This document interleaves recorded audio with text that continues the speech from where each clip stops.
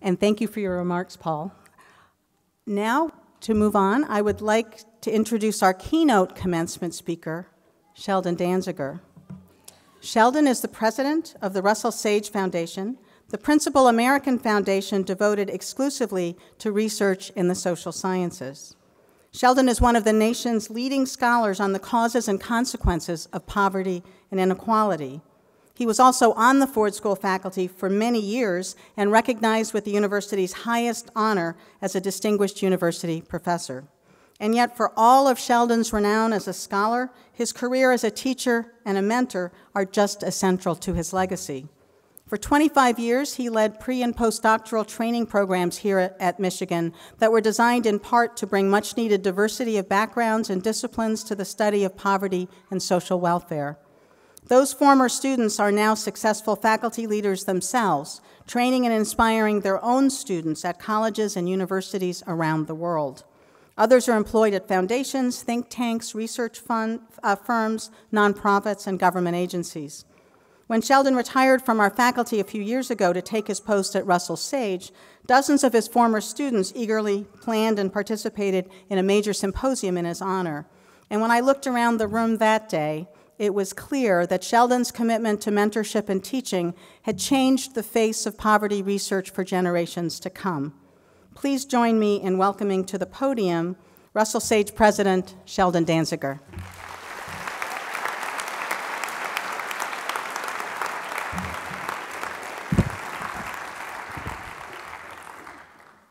Thank you, Dean Collins, for your kind introduction. It's wonderful being back at Rackham with Provost Courant and my former colleagues, faculty and staff.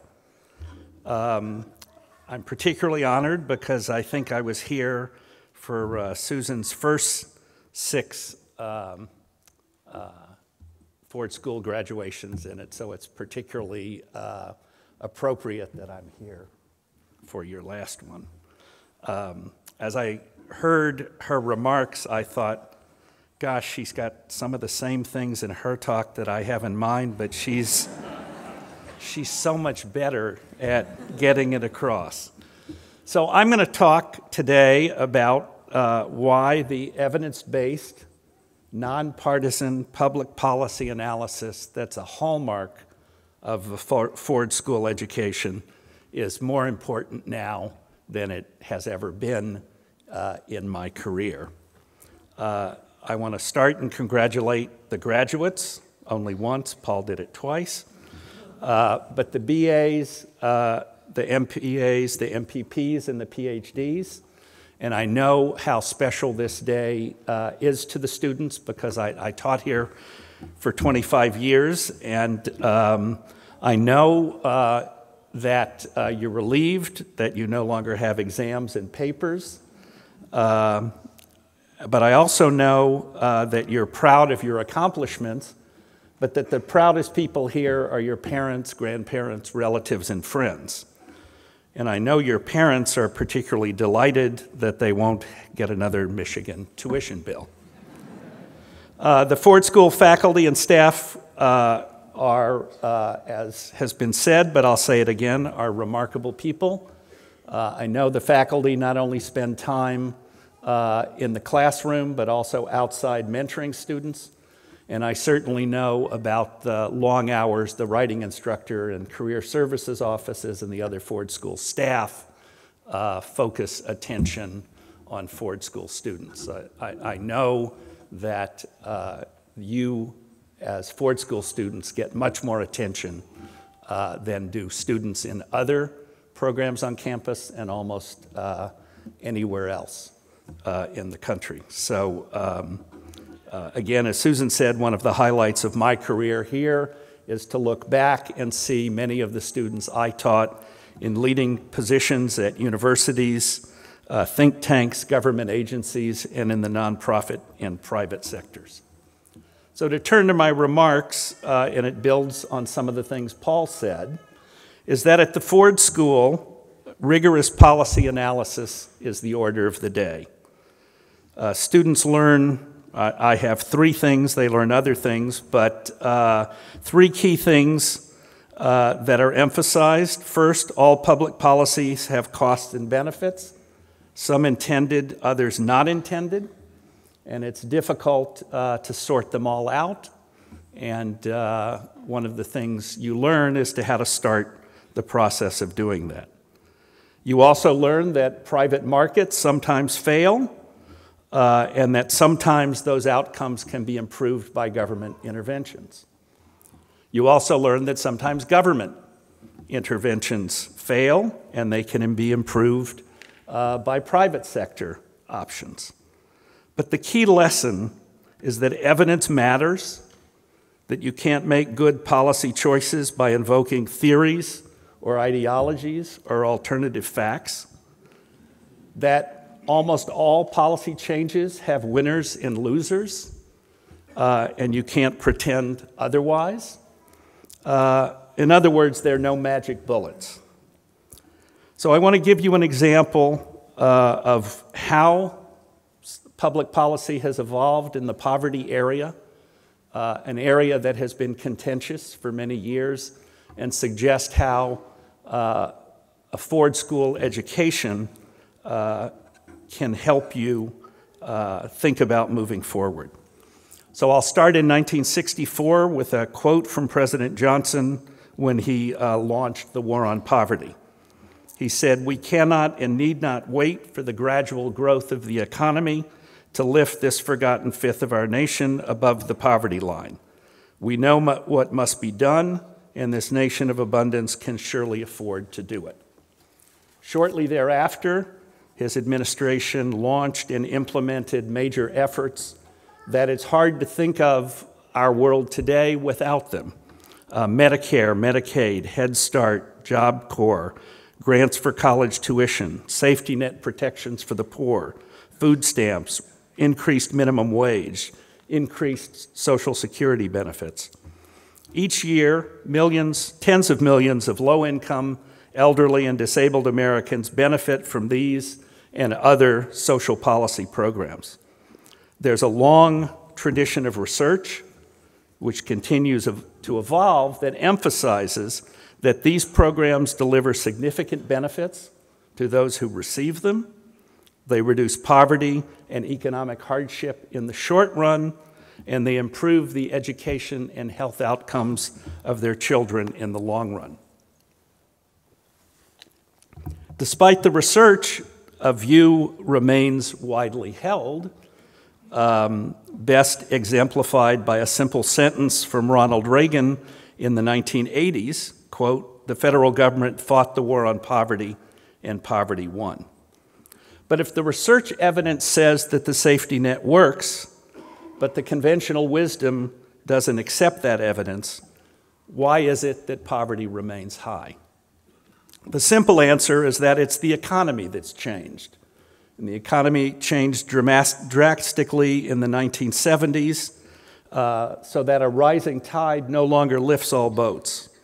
We're living in an era of inequality where economic growth no longer trickles down to the poor or even to the middle class, because most of the economic gains of the last 30 years have been captured by the economic elite. There are a lot of causes of this, also along research.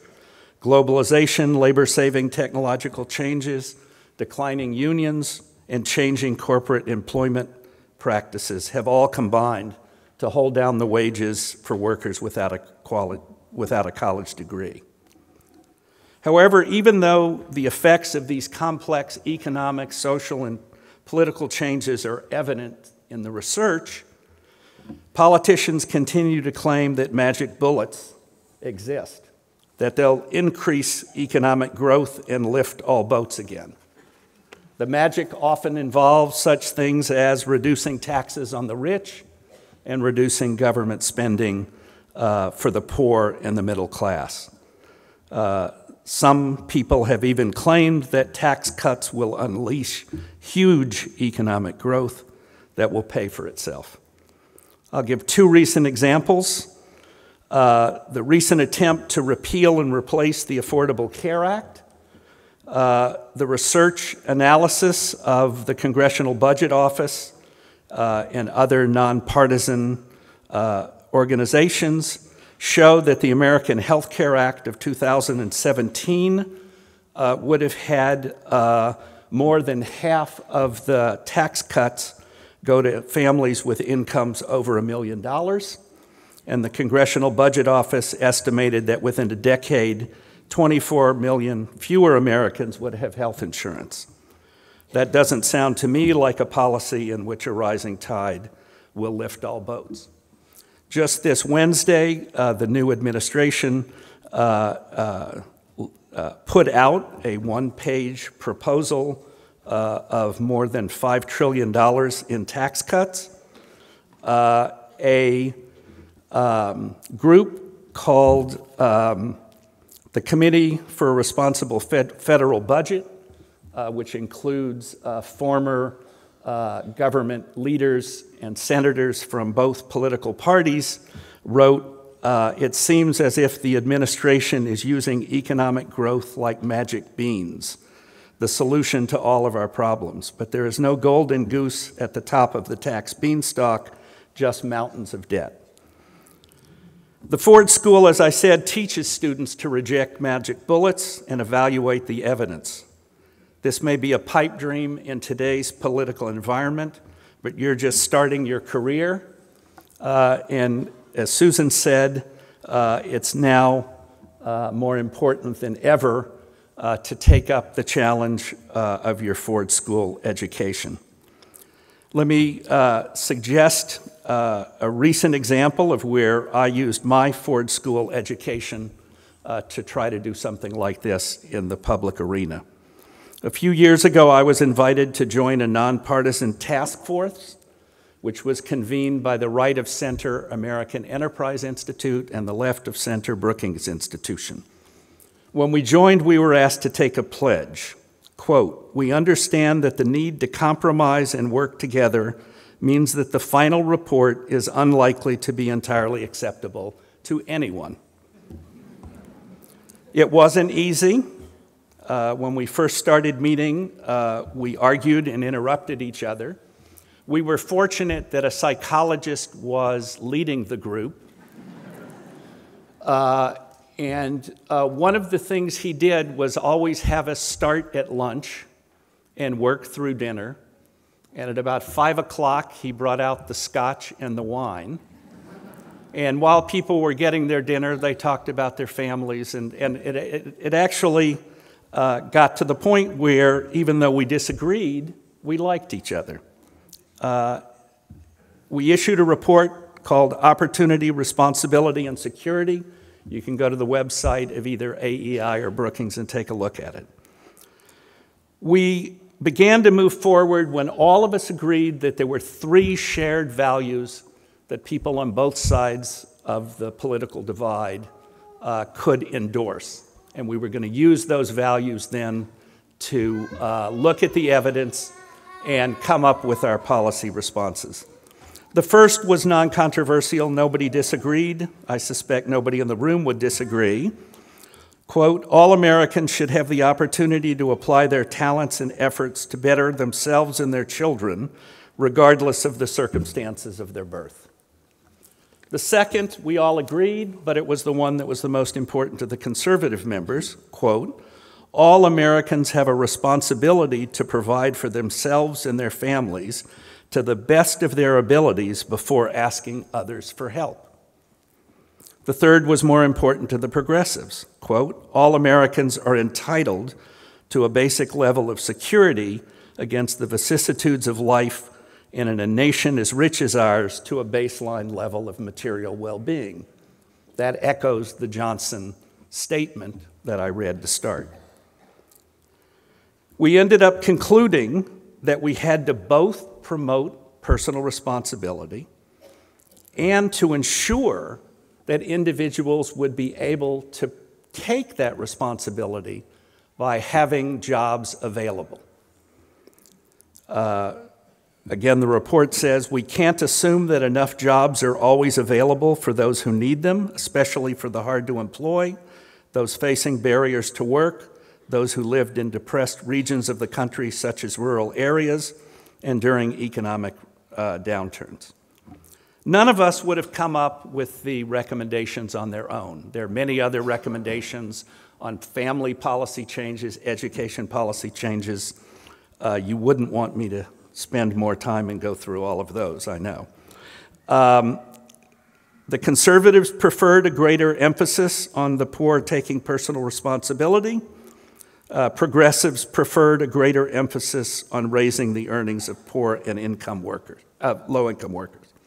We felt that if you could take a secret vote in Congress, you would get more than 60% of Republicans and Democrats to agree on our conclusions the way we had come together, the way Susan remarked that President Ford was famous for working across the aisle.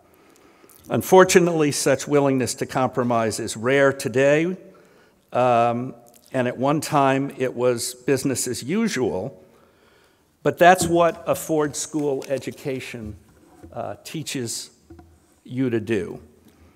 Careful policy analysis and thoughtful dialogue are what represent a Ford School education.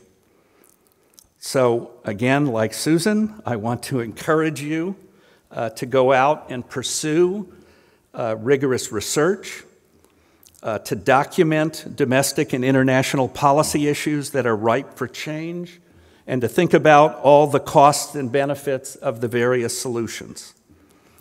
We, who are in the closing decades of our public policy careers, need you to take up the challenge for the next decades. We need you to engage in and contribute to rational and civil dialogue in public and private realms, to write about these issues in the media, including social media. Social media doesn't have to emphasize alternative facts. Ford School students can blog about real facts. To get involved in your community, to participate in politics, and even run for elective office. It would be nice to come back in the future to a Ford School graduation and find out that the University of Michigan had a second president who was a Michigan alum. Because of what you've accomplished at the Ford School, I'm confident that you are ready for the task of taking up these grand challenges. So once again, congratulations to the graduates, their parents, relatives, and friends. I'm honored to have the opportunity to address you today. Thank you.